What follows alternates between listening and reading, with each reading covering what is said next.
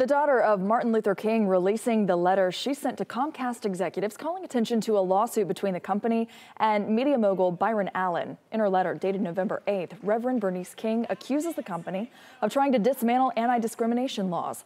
Allen is suing Comcast for $20 billion, saying the cable company refused to distribute his channels because of his race.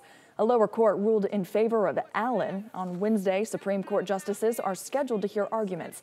King says that if Comcast wins, legislation barring racial discrimination could be compromised.